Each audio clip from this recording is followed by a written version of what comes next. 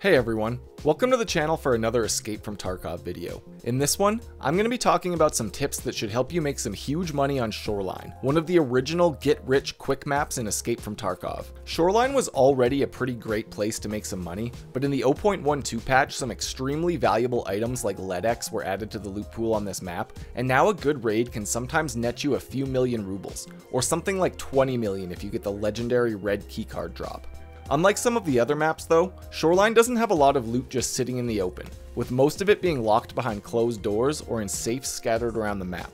After watching this video though, I hope you should have a good idea of where you should be looking for the most valuable loot. So without any further delay, let's get into some tips for making money on Shoreline.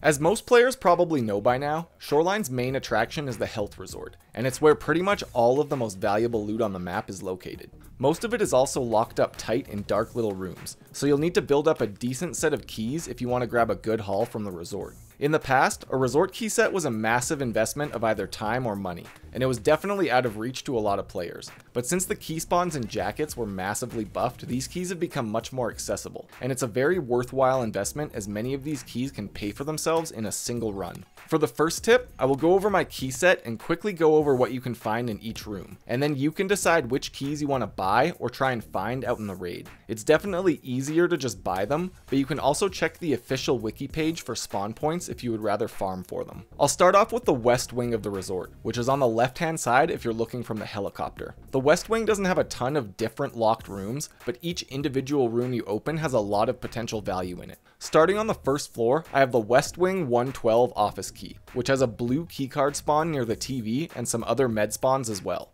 Next on the first floor, I have the Office 104 key, which has a few med spawns, but most importantly can spawn a LEDX on the medical shelving and a blue keycard on the desk near the computer. Going up to the second floor, this is where most of the good spawns are in the West Wing, and this hallway starts off with what I call the Try Room, which can be accessed with the West Wing 222, 221, or 218 key. These three rooms have several weapon spawns, a bunch of medical loot, and the insanely rare red keycard. 218 is the most important room of the three because it spawns the red card on the blue water barrels and an RSAS in the bathroom on the boxes. If you get lucky and find the red card, you're pretty much set for life, so this is a very popular spot for people to check. The next room on this floor that you want to hit is West Wing 220, where you can find some rare barter loot and tons of medical drops, plus some weapon crates. Just down the hall from this is West Wing 216, where you can find rare electronics loot on the cardboard box, plus a few weapon boxes, grenade boxes, and food spawns as well. This hallway is kind of the gold mine of the West Wing, but there is one more spot I like to loot on the third floor. It's kind of hidden, but if you go up to the far staircase and around to the back near the windows, you can find West Wing 301. This room has a bunch of barter loot spawns, including graphics cards and other tech loot, plus 2 computers you can search for flash drives and 2 possible LEDX spawns, either on the white containers or on the bed or desk in the bedroom. Heading over to the East Wing, on the first floor I have the East Wing Office 107 key, where you can find another possible LEDX spawn on the medical shelving, as well as some barter loot drops and medical loot.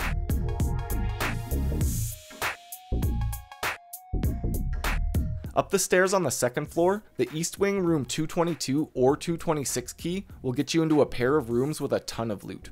In 226, there's 2 LEDX spawns, one on the wooden shelving and another on the desk by the bed. In the other room here, 222, you can find some electronics loot like graphics cards on the workbench, plus a rare item spawn in the cardboard box in the bathroom. At the far end of the second floor, near the connecting bridge between the 2 wings, the East Wing 205 or 206 key will get you into a pair of rooms with 3 weapon crates, a bag, and 2 rare item spawns, one on the desk in 206 and one in the drawer on the bed in 205. Heading up to the third floor, the East Wing 306 or 308 key will get you into these 2 rooms with a few food spawns, plus some rare items on the bed and desk drawer, and 4 computers that you can search for flash drives and some money on the desks as well.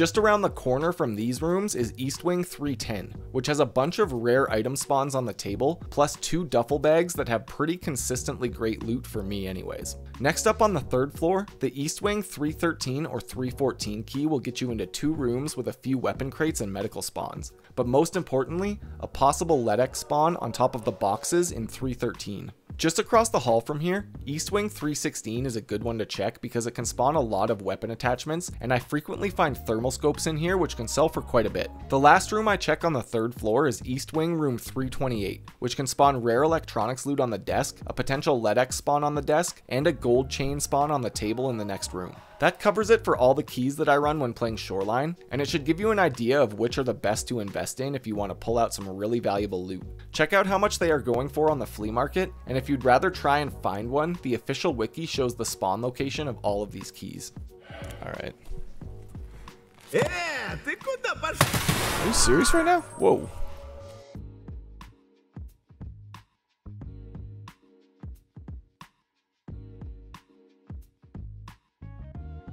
As I said in the last section, you can find the lab's red keycard on Shoreline, and this one single item can make you very rich if you sell it for the going rate of around 20 million rubles. There is a few other keycard spawns aside from the ones in the locked rooms I mentioned, so here I'll go over the rest of them. First, in the East Wing, on the 2nd floor, you'll find an open door to East Wing room 218. If you head across the balcony into East Wing 221, you can find a red keycard on the table in front of the laptop. I've heard people say they found the violet card here, but I've never personally seen either, so I can't confirm or deny that. Next, in the West Wing, if you head down into the basement, you can find a gym, and in this gym, there's another red keycard spawn. Check along the wall in these lockers with the water cooler on the left-hand side, and you might find yourself a red card. There's also a 3rd blue keycard spawn at the resort as well, in the passenger side of the ambulance sitting out front of the resort, so it's worth it to check that spawn too. These keycard spawns are often contested because who doesn't want 20 million rubles, but if you're persistent, you'll be well rewarded should you ever find the legendary red keycard.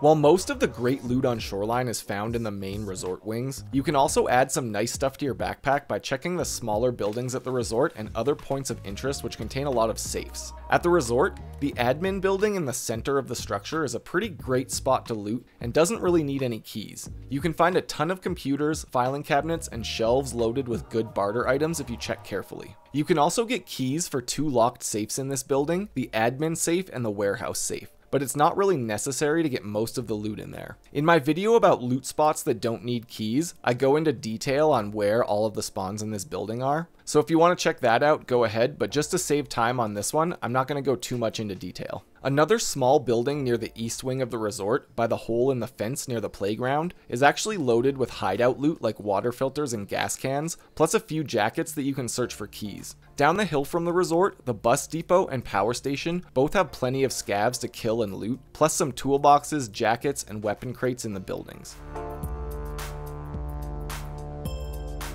You can find some good loot if you hit all the safes spread across the map as well, so I'll quickly show some of their locations for you.